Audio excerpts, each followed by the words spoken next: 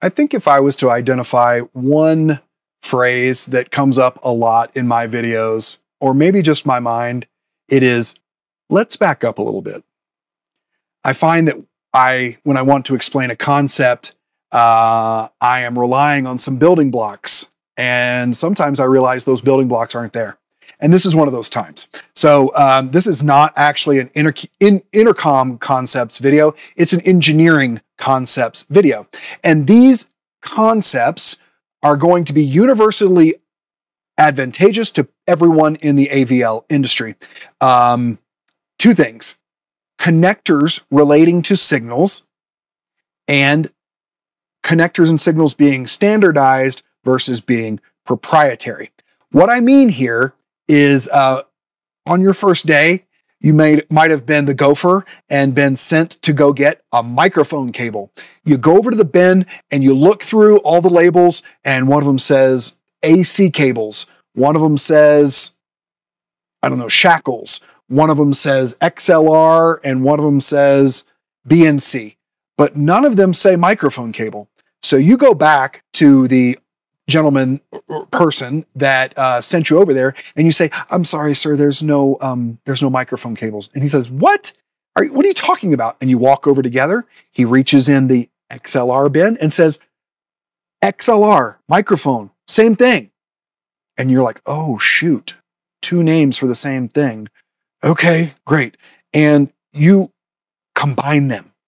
You now know that when somebody asks for a microphone cable, they'll be happy if you bring them an XLR cable. And you kind of put those two things together. You're one step better. And you realize these patterns over and over. And as you're going up through this, you start to have this connection. And it's not when he says this means it. The next one is that they're stuck together. Signal equals connector. Connector equals signal. And so you've not even thought about the difference in between a microphone cable and a XLR cable, or a microphone jack and an XLR jack. They're synonymous, and you know exactly what's going on. That's great if you're doing the same thing all the time.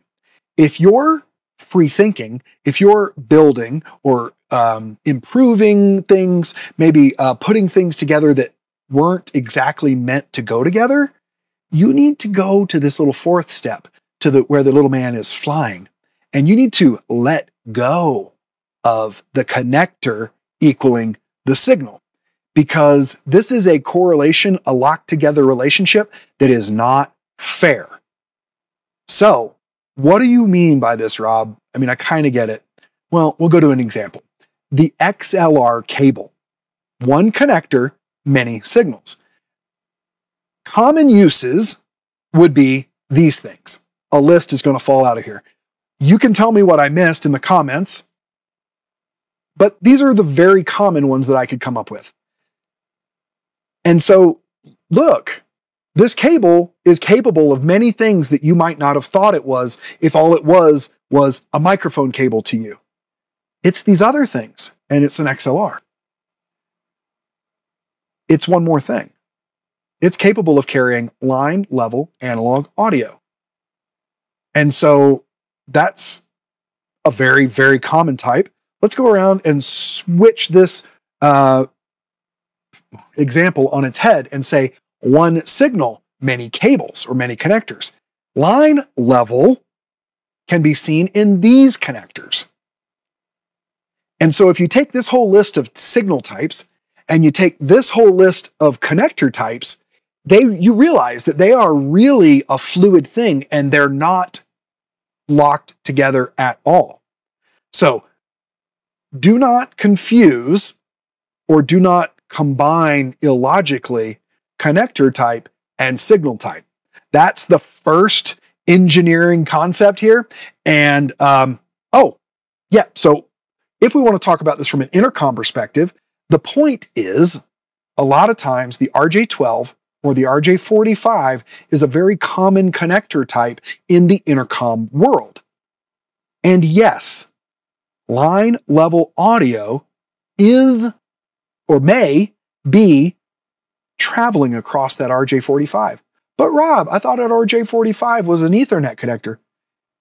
It is, but ergo, the exercise and the principle that we just went through, an RJ45 can be Ethernet.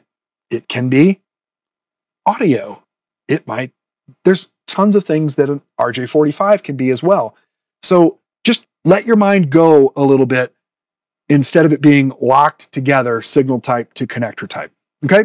And then the next thing we're going to look at is this idea of the proprietary versus the standards in signals and in connectors. Thanks for coming back to the second half of the video. I appreciate you sticking in here. I think that this half will go faster. Your mind is already open and looking at some nuances and details, so I really appreciate it. I want to say I have 2 questions in this section. I'm going to answer one of the questions, and I need you to answer one of the questions. It'll be fun, I promise.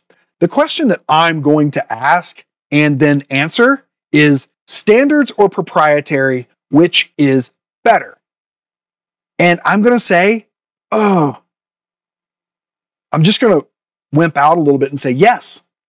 But it's also true. Sometimes standards is better. Sometimes proprietary is the only way for it to be done. Here's an example. This is a power supply from RTS. It just happens to be an intercom power supply. This was the best example I could come up with. This is a power supply for a KP32. It is proprietary. There are lots of pins in there, which I can't show you. It has different voltages that come out of here, and it was needed by the RTS engineers to be built so that they could do the things that they needed. Proprietary. But they knew they did not want to be limiting themselves into what was going to be plugged into here. So this is the end of the proprietary part. And look, there's a little hole in there. And this is my question for you. I'd like to hear in the comments, what do you call this connector? Please tell me your industry and tell me what you call this. And if somebody says it, just like their comment. But this is a glorious example. Proprietary, crafted especially for the needs of the RTS device, and then a common connector, even so much so that this is a North American plug, right? So proprietary becomes standard.